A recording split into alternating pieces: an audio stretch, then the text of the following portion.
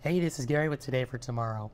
You know, the little things we do in our daily lives really do make a difference on the health of the planet and the health of our bank accounts.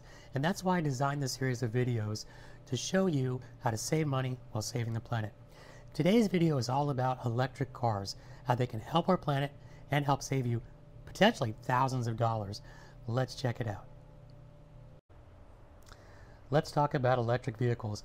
Now, there's so much information out there. You can go down a rabbit hole on the internet and your head will be spinning 4 hours later and you don't know what to do.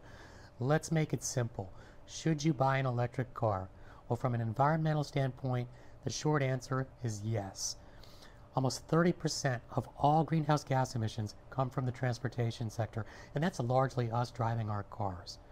Did you know that your typical driver in a typical car emits around 4.5 metric tons of CO2 every year?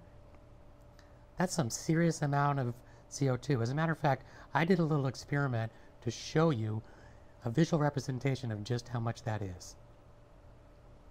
Alright, simple experiment here. I am weighing a balloon on this little digital scale, and you'll see that it's a gram, and then it just flips to 2 grams, so it's, I guess, 2 grams.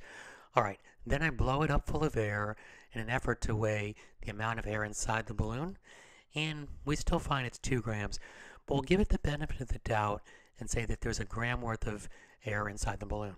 So, by my calculations, it would take 4.5 million balloons full of CO2 to equal what is coming out of your car tailpipe each and every year. And I hope that gives you an idea of just how big this problem is. So we know now that from an environmental perspective, we are better off getting that electric car. Now let's talk about dollars and cents. How much money will we actually save, or will we save any money if we choose an electric car? Okay, so ready to trade my Ram pickup in for this Tesla, right? Well, you gotta be careful.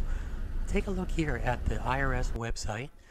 In blue here you can see the language around the rebate. And yes, it's true, all these vehicles these days do have that sort of capacity in their battery, so you will get that $7,500 rebate. But look at the blue here, and here's the sticky part.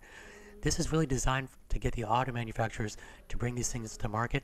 So after they hit 200,000 vehicles, like Tesla surely has, that rebate goes away. So you have to be very careful when you shop these vehicles. Tesla does not qualify for the rebate. I believe this Fisker would. However, at $170,000, certainly not going to fit most budgets, and it will not qualify, as far as I know, for the additional incentives in the Build Back Better Act. Here we are looking at a little write-up on that act on the White House website, and you can see here in red mentioned about $12,500. So that's an additional $5,000 worth of incentives. Now, here's what I know from what I've read on the internet, is that that additional incentive is $500 for a battery and $4,500 for a car, assembled, built and assembled in the United States. So bringing those jobs from overseas and building it here.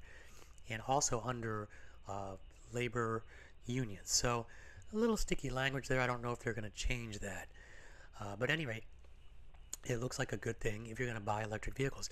Now, another thing I read, and I'm not positive, but I think you can actually get point of sale rebates. In other words, it doesn't have to be just taken off of your income tax.